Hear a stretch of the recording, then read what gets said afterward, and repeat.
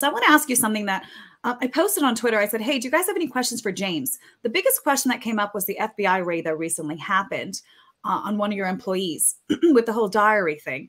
Why don't you tell us what happened and give us an update on that? Well, I mean, I'll try to summarize an ocean of words in 30 seconds, but the FBI raided my home, confiscated my 2 phones. It was an unconstitutional violation of press freedoms. Even the ACLU and the Reporters Committee thought so because they defended me. And a source sent us this document, this diary. We have a right to receive documents from sources, even if the document was stolen. We didn't think it was, and even if it was, we would have a right to receive it and to publish it, but we chose not to.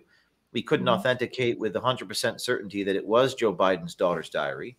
I was fairly certain, but not 100%.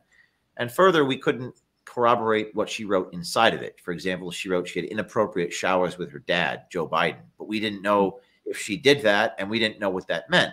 So I chose not to publish it, which I thought was the ethical decision. You could debate me on whether I should have, but I didn't. And we gave it back to law enforcement in Delray, Florida, where it was apparently abandoned at a house. So the FBI does this. It promotes shockwaves throughout journalism and throughout the media. This is in November of last year. And then a federal judge in New York ordered them to stop going through my phones. And right now it's sort of in the courts. I haven't got my phones back. I haven't been charged with anything. And as Tucker Carlson described, it's sort of third worldism, right?